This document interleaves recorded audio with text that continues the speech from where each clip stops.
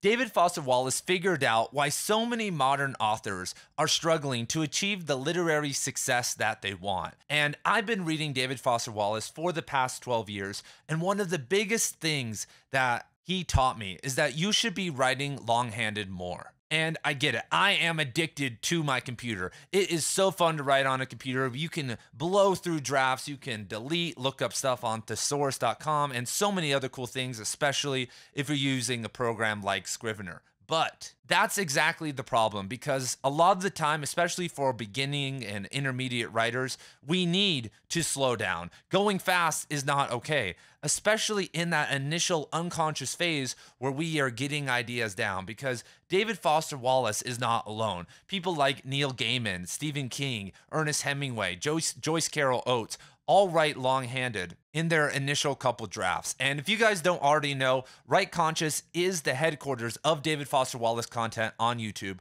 So check the playlist down below for a bunch of videos on Wallace and subscribe if you are interested. So now let us hear from Wallace about writing long-handed. Well, the first 2 or 3 drafts are always longhand. Yeah. Only because I went through this school where they made me write a lot, and it was right before computers became ubiquitous. And I just find that I can type very much faster than I can write.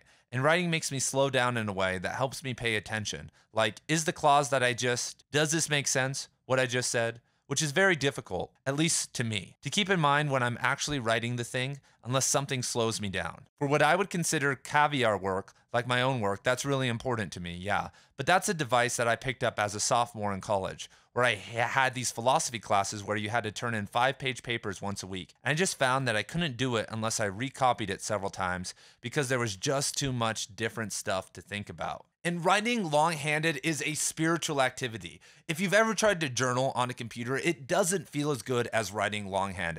And a lot of the logic bros are going to scream at this idea. But your handwriting and language in general is a spiritual thing. And there is a great book on this called Your Handwriting Can Change Your Life by Vilma Love Rogers. And you guys may be like, wait, handwriting analysis, all that stuff, that's some pseudoscientific BS, Ian. And maybe it is, but David Foster Wallace, speaking of handwriting analysis, broke the #1 rule of handwriting analysis, which in retrospect could have helped people see that he was on the way to eventually committing suicide. And what do I mean by this? Well, Brian A. Garner, David Foster Wallace's friend and fellow author, wrote about this strange thing that Wallace did. Quote, "At both of our dinners in Bloomington and then in LA, I took a few books for David to sign. On all 6 of them, he did something that made me uncomfortable. He crossed out his name on the title page and wrote it in himself. I almost said something to him about it, to remark on what the crossing out meant to me, but I refrained. It seemed inappropriately lugubrious,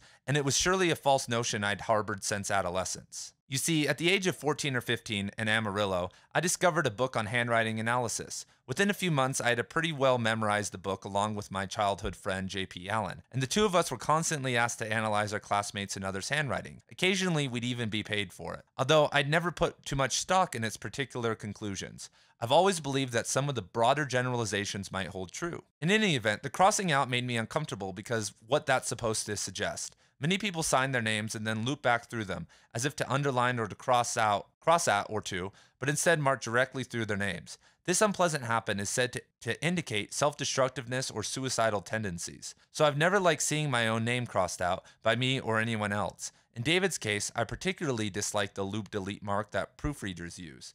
I chalked up my discomfort to superstition and decided to say nothing. David was a famous writer, and doubtless this was his habitual way of inscribing his books. Indeed it was. A quick look at Google Images confirms that he always signed his books this way. And if we look at some examples, there's the crossed out name. And here is a copy that Wallace signed for Mr. Brian Garner, with his name crossed out once again. And if you talk to Logic Bro Ian, a long time ago, everyone, I was into existentialism and nihilism and logic. I was getting philosophy degrees. I was like a lot of my commenters out there. And if someone told me about handwriting analysis and changing your handwriting to unlock something within, I would have laughed at them. But years later, when I opened myself up a little more, I was looking at my handwriting and I didn't like how it looked. I've never had that great of handwriting, and I wanted to make it better. So I got this book that I just showed you guys, Your Handwriting Can Change Your Life. And in it, she connects how you write not just your letters and words, but how you do your margin if you write on lined or unlined paper, and all these different things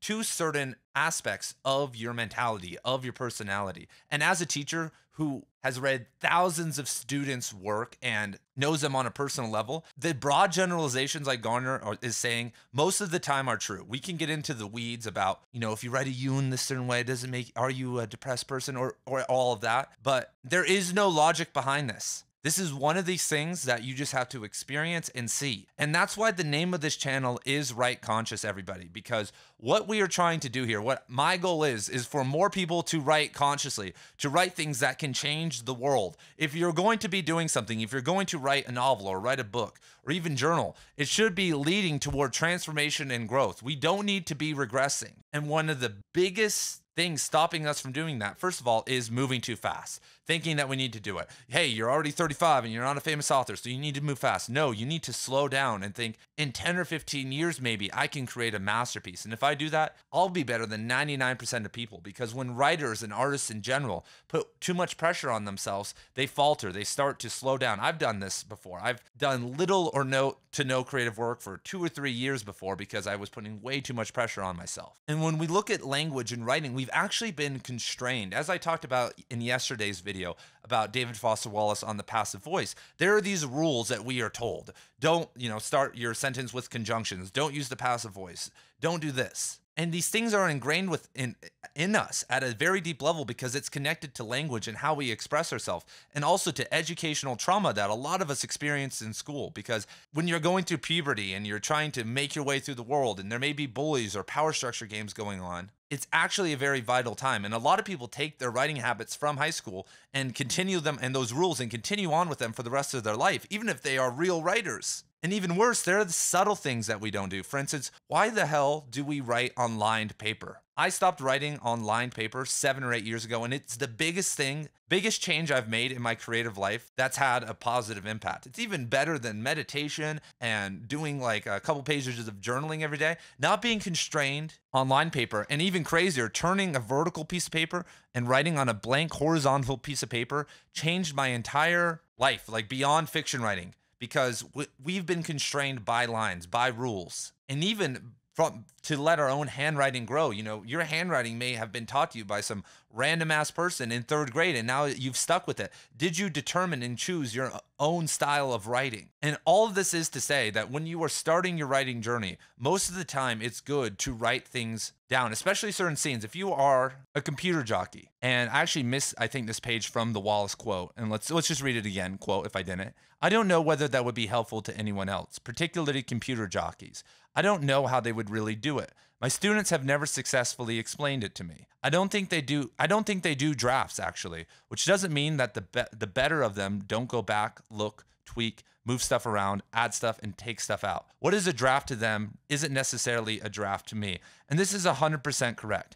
This is why when I see people submitting their short stories or reading their work, I'm like, how many drafts did you really put into this? Because a draft is a total reworking of it all, looking at not just every single word, but how it relates to the contrast of everything else and starting to layer and what it all means at a bigger level. And when you have something like a novel, that may take years to finish. And to do it well and to revise well also takes a very skilled and intellectual and creative person to be able to feel what needs changing. And so a lot of the time, people, and especially students, don't do drafts. A draft isn't looking at your computer and being like, okay, I'm going to make some changes here. This doesn't sound right. There's a typo there. That's not redoing a draft. That's doing some copy editing. And my personal system of writing is I kind of alternate between. Sometimes I just need to get some stuff out, but I always, no matter what, and everyone should have a personal printer if you're a writer, I print the draft and then I revise and I'm tweaking on the page. And I know like Cormac McCarthy, for instance, does this. He would write on the typewriter and then be making marginal notes on his draft and crossing stuff out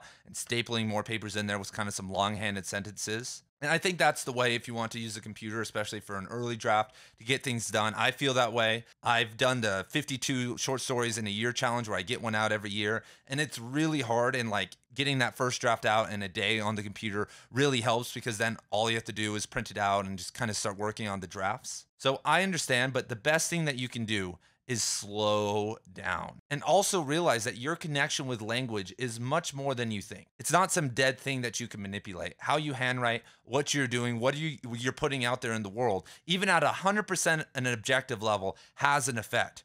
Even the thoughts you think affect your actions, which then create ripples in the world. The principle of cause and effect is one of the most important and simple things to understand, and most people don't think it past the level of, if I hit the book goes boom. But maybe if you really want to get really woo, if you write online paper, or if you do your T's in a certain way, or if you strike your name out, you may be actually hurting yourself. And so I would love to hear your thoughts on this. People who have transformed their own handwriting, started writing differently. Did it change your life? Did it change your writing just by changing how you wrote? What do you guys think of long-handed drafting, like doing a draft or two of your work? And Wallace does 3 to 5 drafts long-handed. What's your perspective on that, especially with something like Infinite Jest? I mean, my God, how long, what do the notes look like for this? And with all the footnotes and stuff, and then compiling that together. And apparently Wallace can only type with 2 fingers. So we have this guy who is typing with 2 fingers this whole book out from these crazy amount of notes and scenes that he's been working on in 8 years. Talk about some organization. I mean, I am looking over here and I have these boxes of like old drafts and all these stories, and they're not that organized. To be able to pull something together like that, or be like Nabokov and be writing on like index cards, that's insane to me. But it's probably the type of person that's OCD enough like that to write something that great. So I will see you guys tomorrow for another video on David Foster Wallace, probably related to how he writes and grammar in general. Peace.